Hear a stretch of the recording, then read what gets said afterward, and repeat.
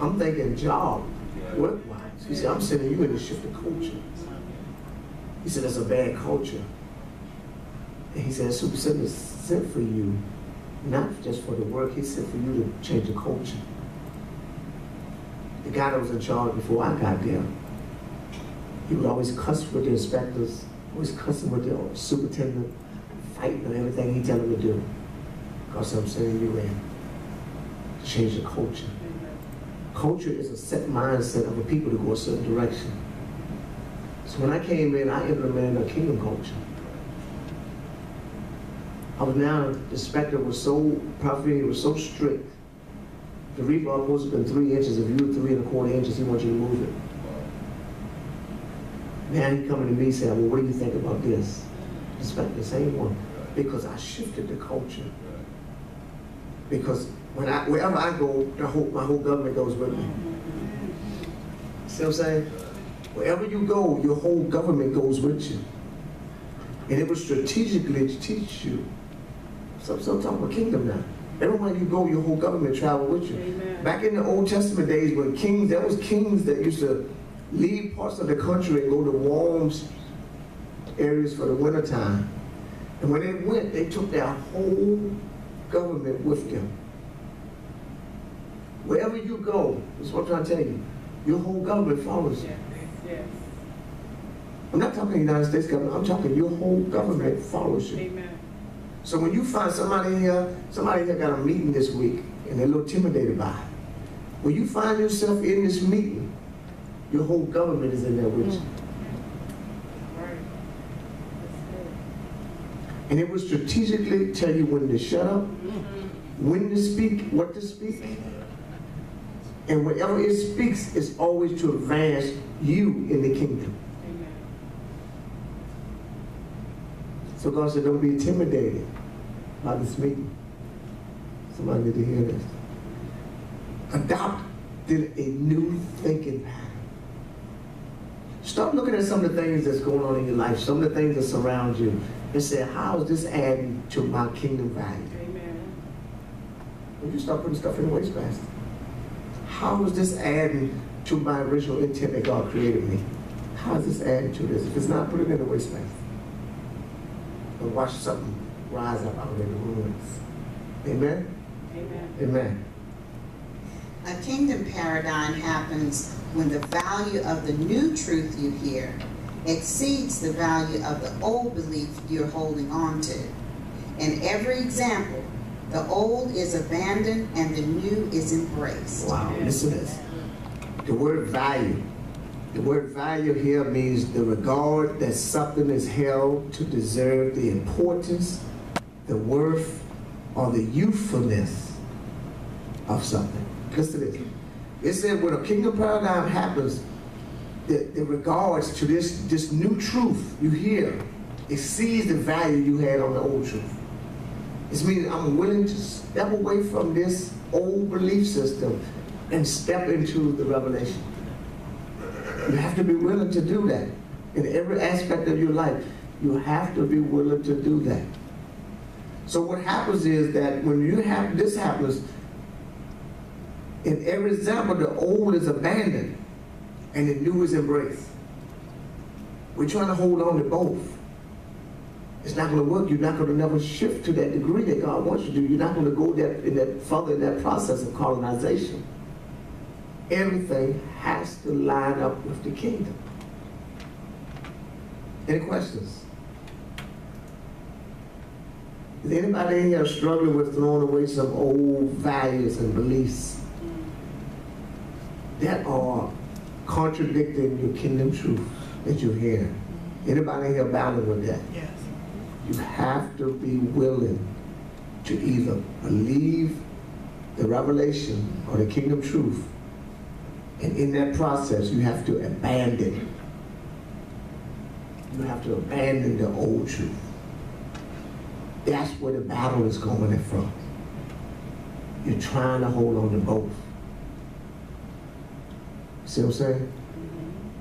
You're going to have to abandon the old in order to walk into that kingdom paradigm that God has called. It becomes very uncomfortable when you start going back into the environment that's old. And I know for me, you know, it just got unbearable. It got to the point where, you know, I couldn't sit there anymore. So some of the places that Apostle and I used to go, you know, we can't even go back there anymore because it's so uncomfortable. Because of the place you are in colonization, to the degree of process of colonization has taken place, to that degree, you know, it becomes unbearable. Oh, Prophet Agent, it becomes like sickening. You know, even to the point where you get angry with yourself for being in it. You know what I'm saying? That's true. And I didn't understand that. Prophet Vini was teaching, and one of the things that helped me with it was one of the teachers he did, when he says that God would turn your heart against something. And I started, okay, God, you've turned my heart toward this, and this, and this. He said, you know, in that process of colonization, that will begin to turn your heart away from these things that you used to do. Amen. See, this is the thing about kingdom. We're not talking about sin. We're not talking about sin here. We're not talking about adultery and things. We're talking about stumbling things that religion puts on your plate. See, religion is so stuck in sin. Kingdom, you got past this. You're moving into your original intent. The process to get into that original intent of God. It becomes unbearable. Any questions? Any comments? When you first began speaking, you used the water bottle as an example. And as you went on, the Holy Spirit began to speak to me, and he said, we look at that as being a water bottle. Why? Because of the contents that's in it. Amen. But the Holy Spirit told me, he said, the manufacturer of that bottle don't care what you put in it. He made a bottle. In Genesis, God said, let us make man in our own image and our likeness. Amen. Later on in the New Testament, he said, let this mind which is in Christ Jesus also. Okay. God is telling us, amen, he made us with a purpose. Amen. And what we put in us is going to determine what label we end up having on us. Amen. So as a kingdom citizen, amen, what we put in us is going to determine our label. Amen. And I was like, God, but this is not really helping me. He said, okay, think about it. In order to make a big impact, think about a bomb. If you was to take a gas tank full of gasoline and throw a match in it, amen, it would go out. But if you take the same gas tank and put a little bit of gas in it and throw a match, it will explode. Simply because what took place was the liquid is not that combustible, but the gases that's in it is. That's what would determine whether it's a bomb or not.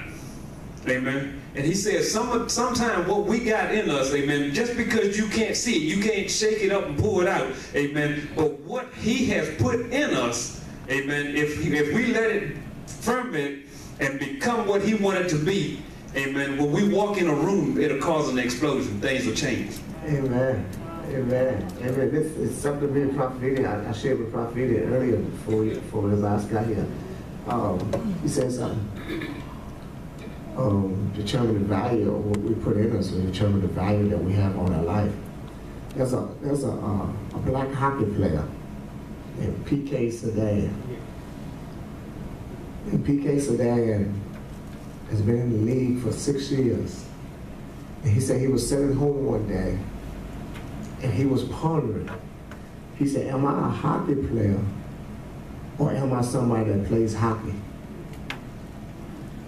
And he said he pondered on that. He said, if I'm a hockey player, when my playing career is over with, nobody will remember me.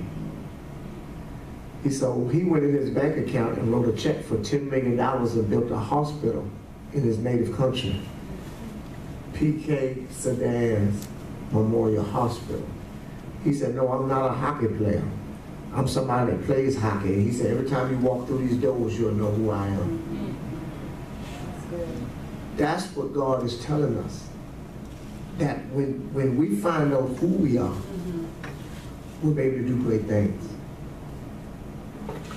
When we find out who we are, we will be able, the resources are right in front of us. But the resources are waiting for us to become who He created us to be. Amen. Amen. Amen? Because if you're going to do something great in the kingdom, you have to have create this spiritual kingdom paradigm. If not, you'll do the same thing that you used to do, just with more money. You see what I'm saying? We have to create a kingdom thought process. Everything in our life has to center around not Kingdom Summit Ministries. This is here today, could gone tomorrow. But it's creating a mindset that everything that you think, everything that you do, all of your decisions are based upon the kingdom. That's what we're trying to create here. A kingdom mindset. Amen? Amen. To be born of the Spirit, or to be born again, means to receive a kingdom paradigm, or to receive a spiritual awakening to the God nature that is in you.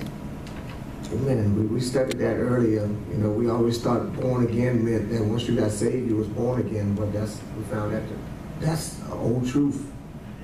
And now we understand that to be born again, to be saved, means that you've given your life to Christ and you've now gained citizenship back into the kingdom.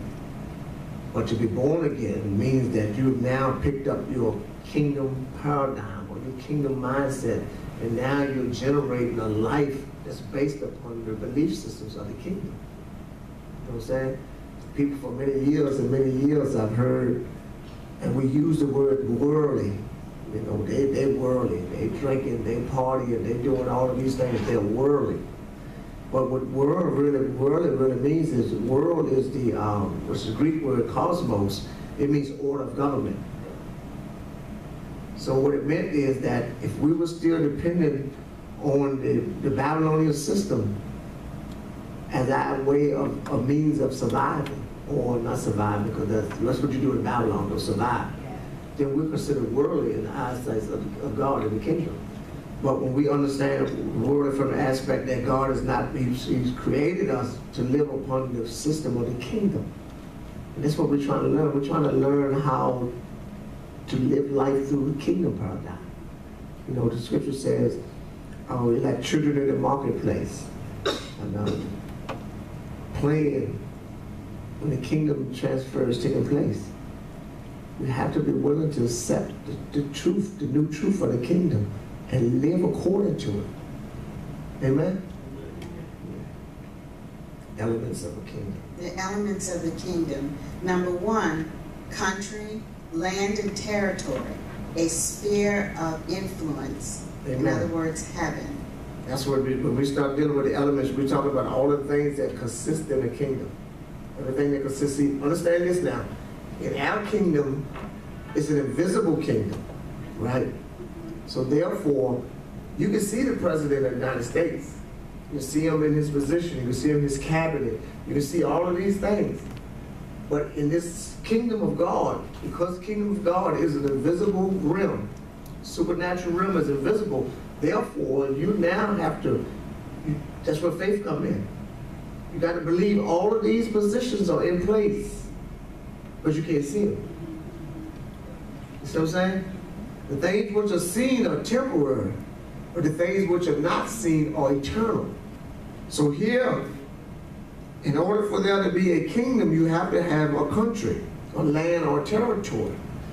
The heavenly kingdom represents the kingdom of God. It's a territory, it's a literal, actual country that resides in the visible realm. But it influences this visible realm through the laws and principles of that realm. Amen? So that's considered a territory. Earth is an outpost of the kingdom of God.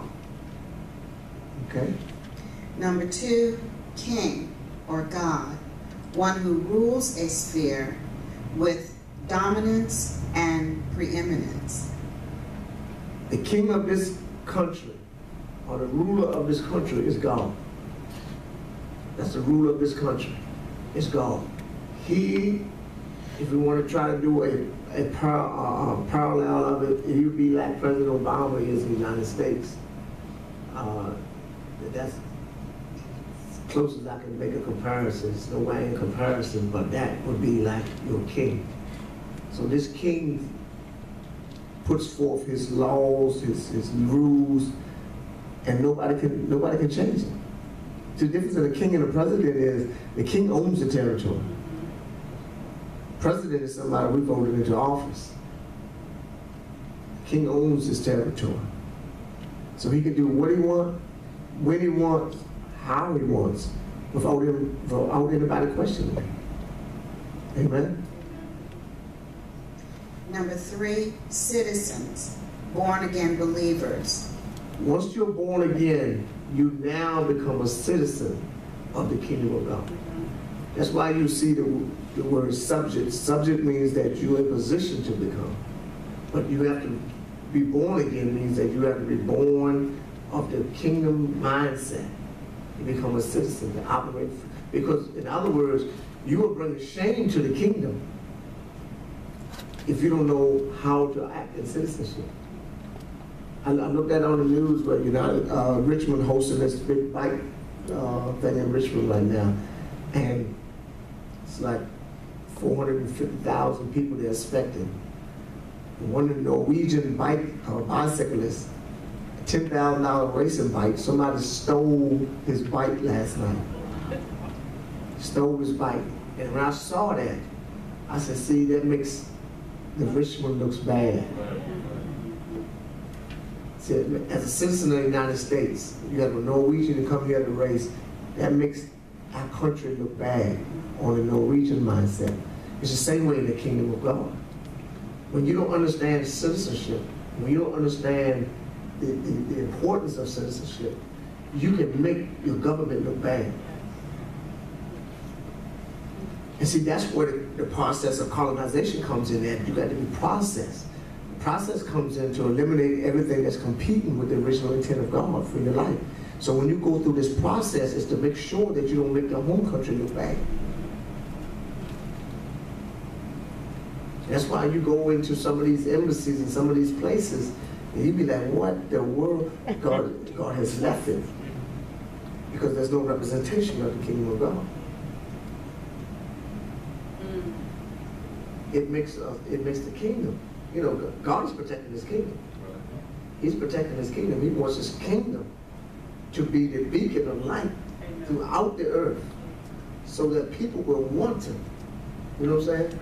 It's the reason why they put on all that. I think Richmond, the city of Richmond spent $22 million to host this.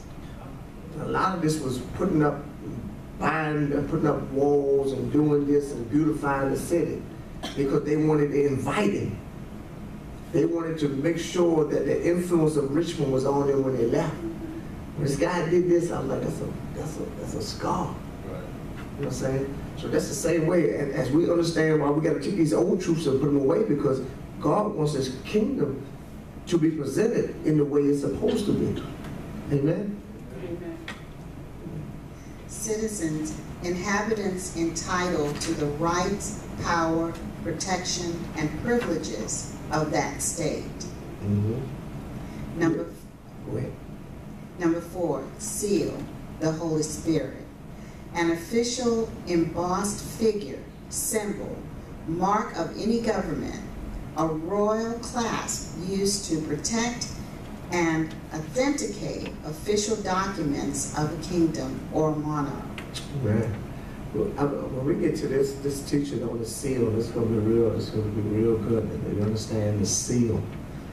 All kingdoms have a seal. And what happens is, it's almost like, if you take reference from the scripture, is when the prodigal son The prodigal son went back home. One of the things that his father gave him